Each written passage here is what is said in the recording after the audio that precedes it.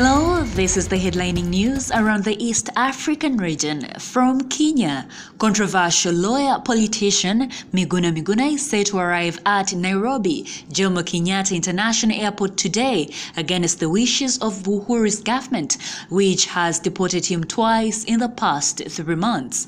Miguna's recent controversies started after he sworn in NASA's leader Raila Odinga as the people's president. From Rwanda, Rwandan senior officials from the Infrastructure and Affiliate Agencies Ministry and with police met at the point where the Gatuna-Gishumbi-Kigali Highway Road curved in on Monday in a bid to seek an intermediate solution. Easing movement on the road as well as proceed with the repairs are among the immediate actions set by the authorities. The curve-in occurred some 77 kilometers from Kigali at an area called Rankojo in Shumba sector, Gishumbi district. Moving on to Uganda, 3 people died on spot and 2 others sustained severe injuries following a bus accident that occurred on the Kampala-Hoima highway on Monday night. The link bus, registration number UAM 492B, with over 60 passengers on board, was traveling from Kampala to Hoima district when it was hit by a speeding trailer carrying a wheel loader moving in the opposite direction. The accident occurred around 10:30 p.m. at Chiamba in Bukomero sub-county in Chiboga district.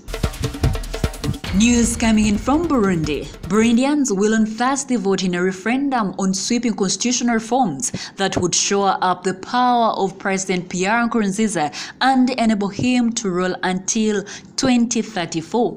With opponents cowed, beaten, killed, or living in exile, there seems little doubt the amendments will pass, enabling the 54-year-old in power since 2005 to remain in charge for another 16 years. News from South Sudan.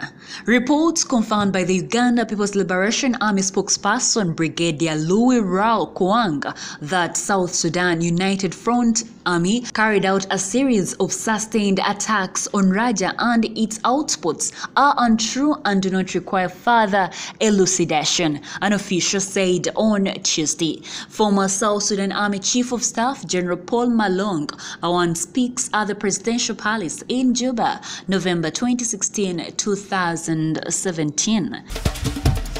Finally, from Tanzania, Tanzania's Stanbic Bank has lost the bid to challenge payments of over 200 million shillings as compensation to their former chief legal counsel, Solomoni Sioi, for allegedly wrongfully terminating his employment service. This follows the decision of the Court of Appeal to strike out with costs an application for stay of execution of a decree of the High Court's Labor Division at Dar es Salaam regarding the employment dispute. 3 justices ruled in favor of Sioi, the respondent, after upholding a ground of objection he had presented through his advocate Godwin Nyaisa. That was the headlining news around the East African region.